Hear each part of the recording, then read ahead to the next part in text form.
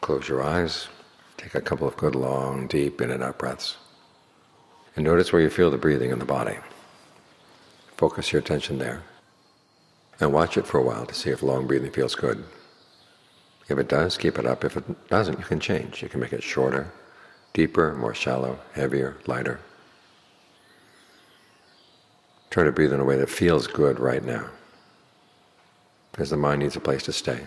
And if it can't stay comfortably here in the present moment, it's going to go wandering someplace else. It's like a child in a house where the parents don't treat it well. It's going to go wandering out into the streets. You get out in the streets and it's dangerous out there. To say nothing of the sun and the rain and the wind. All kinds of strange people who could kidnap you. Greed could kidnap you. Aversion could kidnap you. Delusion could kidnap you. You want to stay in a safe place inside, where you can watch the mind. But first watch the breath. Get the mind gathered around the breath, and it's a lot easier to watch the mind. So give your full attention to how the breathing feels right now. Any other thoughts that come up right now, you can just let them go. You can think about them later if you have to. Right now you're trying to get the mind together. It's when it's all here that you can see it. The mind is scattered around. Who knows where all the different pieces are scattered and what's going on? But when it's all gathered together like this, not only can you see it more clearly, but also the mind gains strength, because you're not having to run around lots of different places. It's all right here. When we're talking about making merit, there's the merit of generosity, there's the merit of observing the precepts.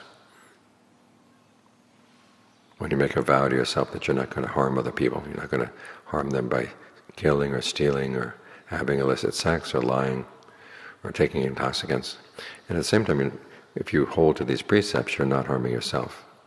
You're protecting yourself from harm, because that's where the main source of harm is, in our own actions. And if we abstain from things that are harmful to other people, we're protecting ourselves as well. So we want to make sure that protection is all around.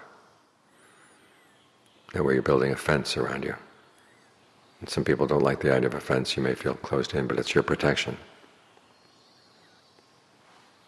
Then when everything is fenced in inside, then the mind can gather together. And you can learn how to see your own mind for what's going on inside. So gather around the breath right here. Think about the breath. Feel the breath. Try different kinds of breathing and decide which ways feel best for you. And then try to maintain them as long as they feel good. And if they don't feel good anymore, then you can change again. If you take an interest in the present moment, the mind will be more and more inclined to stay here. And that's where you can watch it. That's where you can understand it. And because it's all right here, you don't have to go running around. So there's a sense of well-being, a sense of strength that comes from gathering right here. So try to maintain that as best you can. It's going to be your defense against all things inside you and all the things outside. But as I said, your main protection is making sure that you don't break the precepts and that you keep your mind gathered together. If you look after yourself in this way, then you're protecting yourself. Whatever happens in the world, as long as you make sure that your actions are skillful, you're safe. So keep your focus right here as much as you can.